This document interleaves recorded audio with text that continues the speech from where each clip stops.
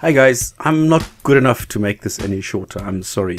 So over the years there have been several attempts at explaining morality. Yes, it's about morality and how it relates to religion. And there have been several attempts using text, audio and video all trying to explain it, but they didn't do it my way, and it's not beaten enough yet, as can be seen from the repeated usage of the word morality by religious apologists. So I thought I'd give it my spin.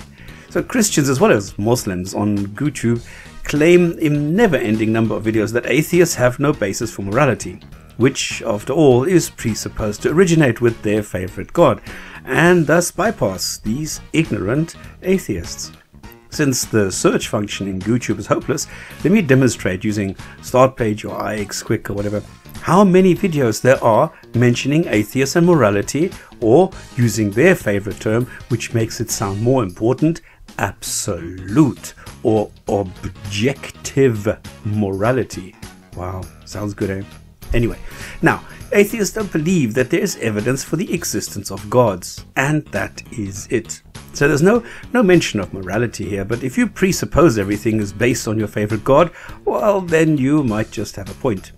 So then you are attributing this not to atheists, but to humans in general. So out of the 30,000 odd results, you have hundreds, all showing how objective morality does not even exist, is disgusting or justified. And they're all bringing their individual perspective and their own good or bad arguments for or against. So then, what is there left for me to do? All this watching, reading, searching has left me with a feeling that one holistic perspective is missing.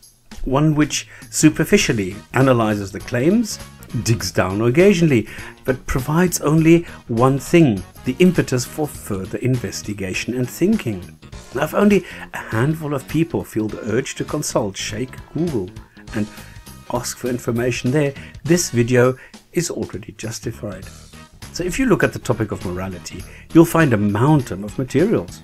Each aspect has a huge amount of subtopics associated with it, and each in turn has been covered by several books.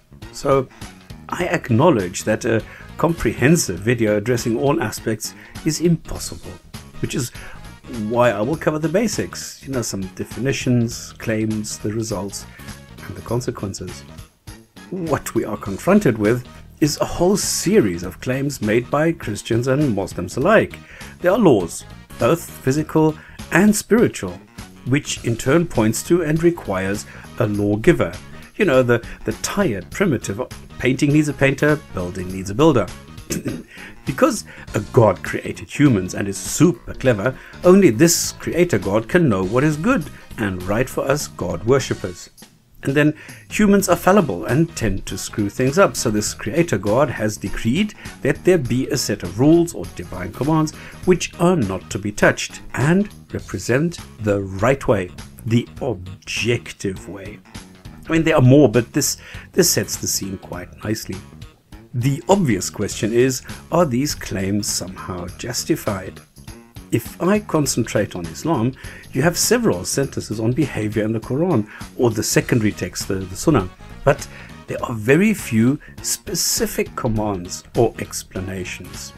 You can find that telling the truth, keeping a promise, showing respect to others, obeying God and Muhammad, not stealing, not killing, paying your debts, being humble, and finally displaying righteousness and piety are mentioned and are considered Islamic values. Plus, what you also get is an incredible amount of do's and don'ts when you're naked. But what you don't get, that is the prerequisite of morality, the consequence. All I see is do this or do that and you're on your way to get a reward. If not, beware of the punishment. But what I don't see is any reasoning, justification, or the appropriate, adequate and fair punishment. Just obey. Now, because Muslims are not allowed to think and act independently, they require guidance. This is likened to a person with perfect vision in a dark room who can't see in spite of his perfect eyes, and thus requires a beacon to direct this person in the right direction. Muslims are unaware that there's a light switch by the door because humans have since discovered electricity.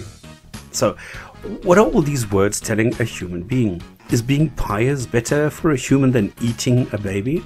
Well, according to Islamic texts, yes. They don't mention a whole lot of things and leave it up to the individual to establish the well-being of himself or the tribe or mankind as a whole. So what exactly is this well-being translated into? Well, we know that in general, life forms tend to avoid pain and strive towards well-being. Do we know and can we define well-being? Is well-being different in Islam? For a sadist, inflicting pain increases well-being. For a pedophile, fondling a child increases well-being. So, are inflicting pain and fondling a child moral, or maybe even objectively immoral actions? If I donate money to a charity, is this ethical or altruistic?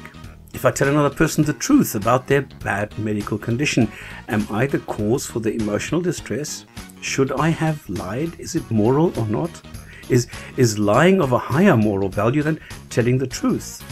So the words we see here in connection with this are objective, ethics, morality, altruism, and values. What are all these? How can we evaluate them? So let's start with the easy one, objective. So according to Merriam-Webster, it's based on facts rather than feelings or opinions, or in philosophy, outside of the mind, in the real world.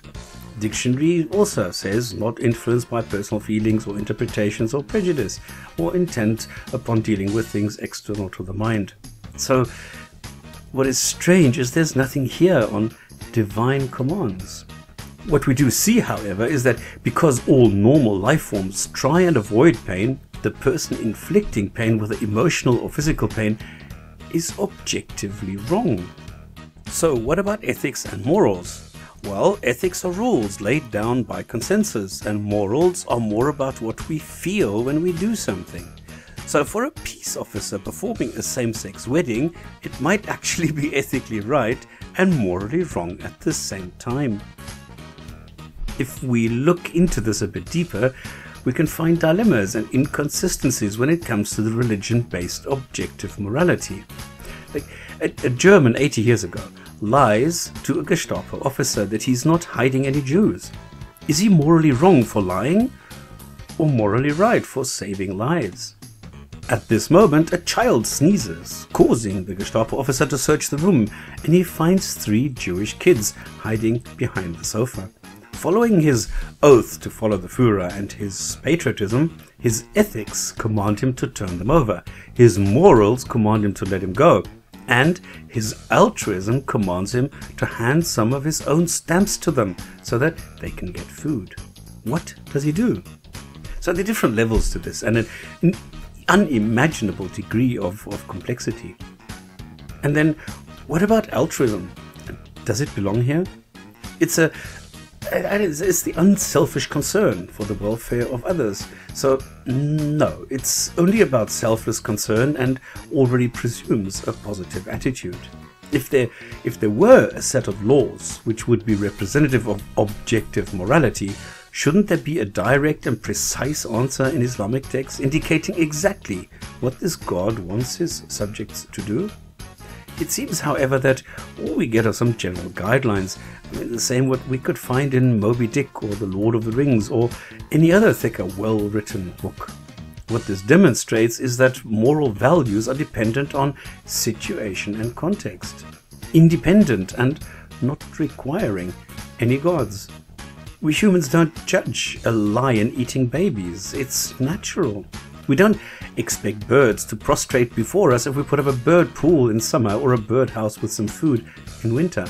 But we do honor people with little badges if they perform well in battle, while honoring those who avoid those very battles with peace prizes. We are not quite there yet, it seems. A minute ago, I stated that a person inflicting pain, like a sadist, is objectively wrong when doing so to another human being. So why do Muslims think that if their God does it, it is 100% right? How can something be morally wrong while being right if performed by someone else? What is this morality? Well, First off, we have causes and effects. So over the years, humans have developed a set of values which allow us to recognize the effect a specific cause has.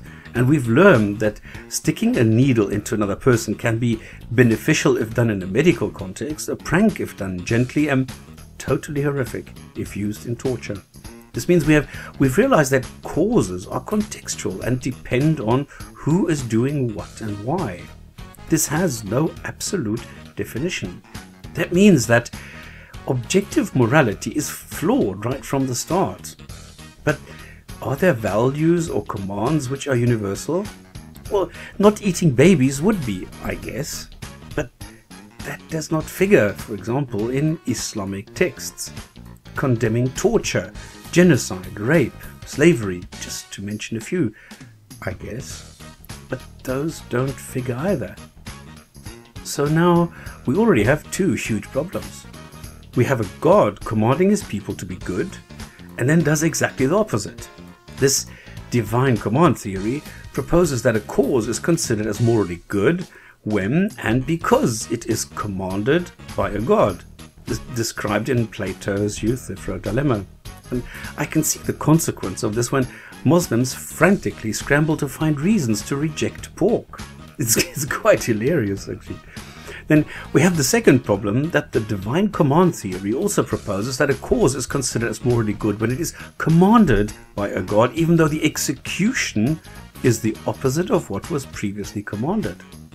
So what we learn when investigating Islam is that it says in the holy book, the noble and glorious Qur'an, that all humans are equal in the eyes of this God.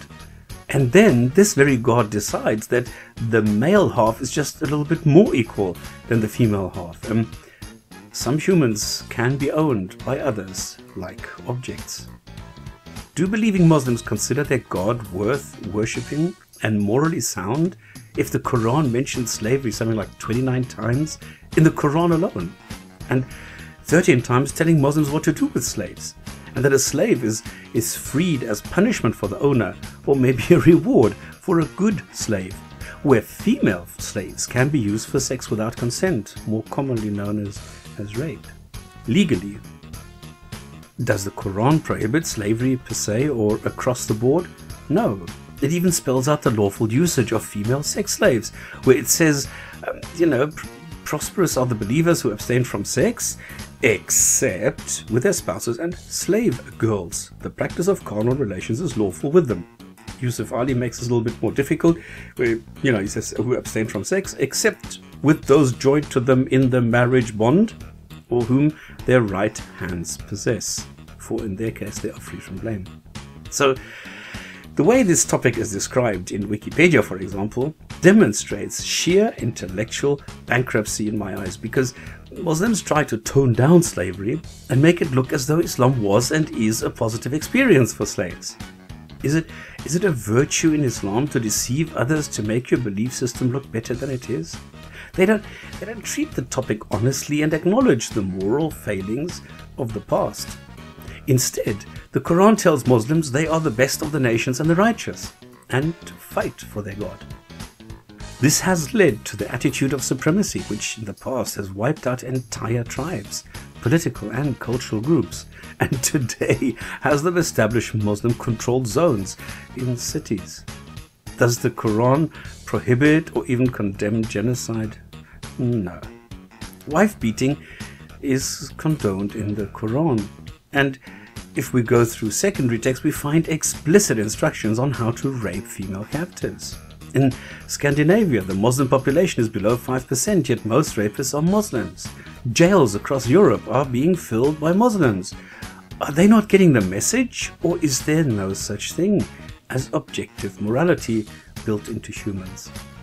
Does it help to look at the definition of morality, which is a code of conduct put forward by society, or given specified conditions would be put forward by rational persons? So we see the same again, what we have deduced by merely observing human interaction. What about objective morality, which has been discussed through the centuries by philosophers? Actually, philosophers themselves are not sure whether objective morality actually exists. So, In philosophy, I think by now everyone on this planet has heard of moral dilemmas. Like when letting the train run will result in 5 deaths, pushing the button will kill only a single person. What will you do? There are those who choose the don't get involved option, by the way, but they are rare. Most people will select the kill less people option, letting the train kill 1 person rather than 5. I mean, it seems right intuitively, but what if I replace the single person with Hitler? Will that change the outcome? What will happen if I replace the single person with Muhammad? Will that change the outcome? What will a Muslim now choose? Does Islam and his God give him an objectively moral guide? No? Why not? Well, it's easy. Because there is no objective morality in the sense that a God will provide an answer to every situation in our brain. Because we are not created and programmed by a God. Thank God. So, how can we come to terms with this difficult and complex topic? Let's try a different approach. Maybe only indirectly, but we all know of Maslow's hierarchy of needs. This concept was translated in logical structure of objectivism into 4 basic categories. So we have the material, the spiritual, the social, and the political needs. And these are then given examples with health, friendship, and so on. So this shows how the moral effects and values are built around our basic needs. So there's a need for objective morals? No, not really, because this is the foundation on which morality is built. We don't call a house on a foundation, because we know that a house has a foundation.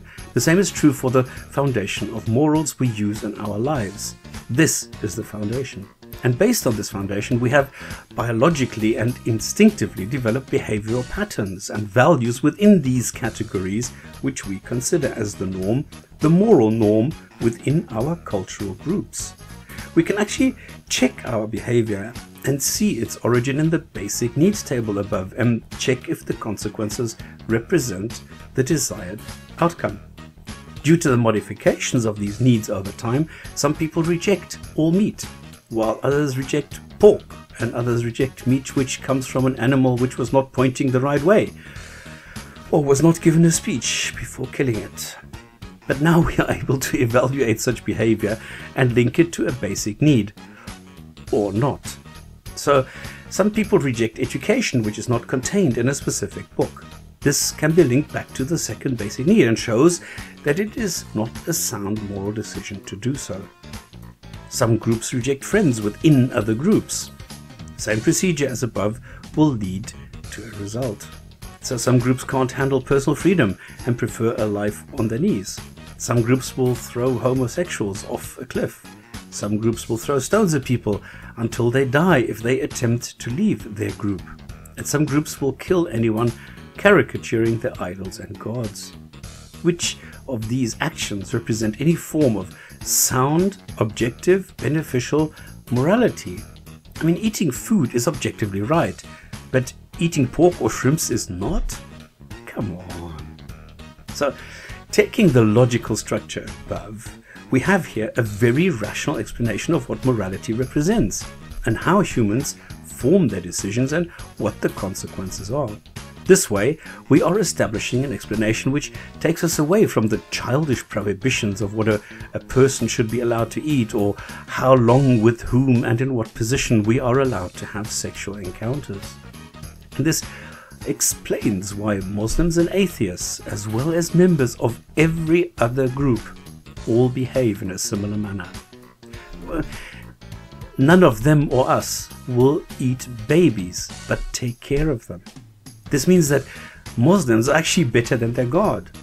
We will help and support each other in difficult times and even display altruism occasionally. Because we have a clash between parts of our brain, we are inherently irrational and can even become violent. But in general, we all exhibit very similar behavioral patterns in our social lives. It's just a pity that religions need to come along and spoil this, introducing their divisive dogma. Now, this does not mean that every human is intrinsically good. There are psychopaths. I'm not denying that at all. But we know how to morally grade them. And now, looking at religions, let me reiterate the old Sam Harris challenge, which was made so popular by Christopher Hitchens. Name a morally beneficial action or a morally beneficial statement that a Muslim can do or make that I, as an atheist, can't. Good luck. In the last 30 years, the best any theist could come up with is prayer, a monologue without any consequences. And this demonstrates two things. Muslims are better than their God and their texts. Atheists live with similar, if not identical, built-in morals as everybody else. What we disagree over is the origin of these rules. Well, I've shown that we derive these through biology, nature, evolution, and Muslims believe they are custom programs for each individual by a programmer creator. Now, as an atheist, secular humanist, agnosticist, rationalist, skeptic, freethinker, etc., I'm free to differentiate between rational and emotional, where a male human being and a female human being are free to engage in sexual activity of any kind, as long as it's consensual, even if they are siblings or other relatives. I find it emotionally disgusting and biologically wrong, but rationally, why should I condemn this? Muslims criticize me for this, yet condone the very same thing when it is written down in their Qur'an, or when it is a 54-year-old man and a 9-year-old girl, but only when it involves their idol Muhammad. Now that I find reprehensible, dishonest, hypocritical, and applying double standards. Is it also immoral? Well, you judge for yourself. Thanks for your time.